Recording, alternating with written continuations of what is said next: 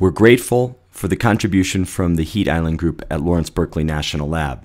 So in this graph, we can look at the solar absorbance, and this is the emissivity of a surface for different colors, black all the way to white, and the temperature rise that they incur when placed in sunlight. We see a 45 degree Celsius difference between white surfaces and black surfaces. So what effect does this have on our houses when we have a black roof or a white roof?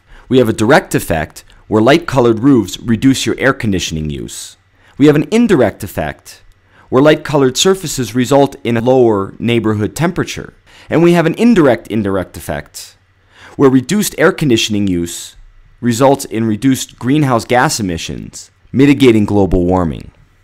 We can see it's not rocket science. We're not the first people to ever do this. However, what we have changed is before white roofs had to be white, where now we have new colors that can appear dark but yet reflect a good portion of solar radiation. They're very attractive, and everyone's doing it. Here's my house. How about yours? By reducing air conditioning demand, Los Angeles could save $100,000 per hour. And independent of avoided CO2, the higher albedo, or lower emissivity surfaces, have a cooling effect on the planet. And the surfaces we make white result in less carbon dioxide emissions. So what is this worth? What if we were trading carbon dioxide at $25 a ton? Cool roofs alone would be worth $125 billion. One question I often hear is cool roofs must be bad in a cold environment because they won't absorb sunlight. It's also worth noting that at night we radiate from our roof.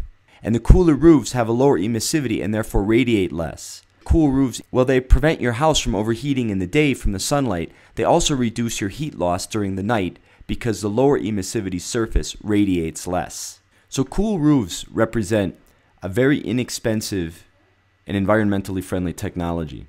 Let's end with some thoughts about efficiency and its effect on energy use and our impact on the environment. Well, in California, we're very proud and like to show off the fact that our electricity consumption per person hasn't risen since 1973. We recognize the energy consumption rate of the human race has grown exponentially over the centuries with increase in efficiency. This is the global power consumption rate as a function of the different fuels since 1965. This shows the increase in rate of carbon dioxide emissions over the past 2 centuries. This shows the same global carbon dioxide emissions as a function of what the different sources are. And for Guatemala, per person and for the whole country. And while we're very proud of the fact that we now make refrigerators that are 4 times as efficient as before, this increase in efficiency is coupled with a great increase of standby power loss. This is the power consumed by electrical commodities that are at the time not being used, such as TiVo recorders or remote control units. And additionally, does the increase in efficiency mean these old units are not being used anymore, as claimed by this article by David Owen in the New Yorker, that the inefficient units just go into the basement and are still being used? In Javin's paradox, the theory is that as you use energy more efficiently, that energy results in more services for you. Therefore, the energy itself becomes more valuable, has a higher demand, and is used at a greater rate. I found it very interesting how he pointed out opponents of Javin's paradox point out that only 8% of the GDP relies on primary energy. So they claim the efficiency of energy use should have very little effect on people's choices. However, 100% of the GDP depends on primary energy. So human choices are going to be crucially dependent on the efficiency of our use of primary energy.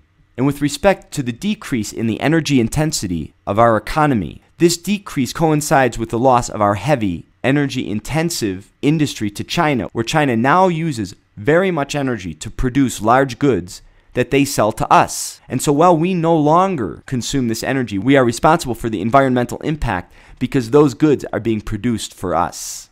And this decoupling, if in fact we now are generating more wealth with less energy use, David Owen would claim that this extra wealth goes to buy other things that are produced with energy with the corresponding environmental impact.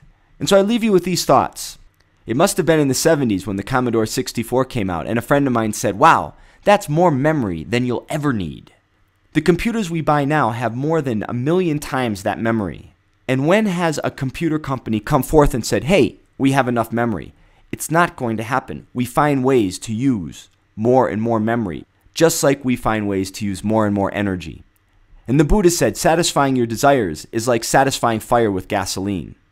My thoughts on the matter: increased efficiency will allow us to generate more services and wealth with less resource use. If we're doing this to reduce our use of resources, likely we will reduce our use of resources. If we do this to generate more services and goods, likely we will generate more services and goods with the same amount of energy. This energy will then become more valuable, its demand will go up, and our use of energy will increase. It's really up to us.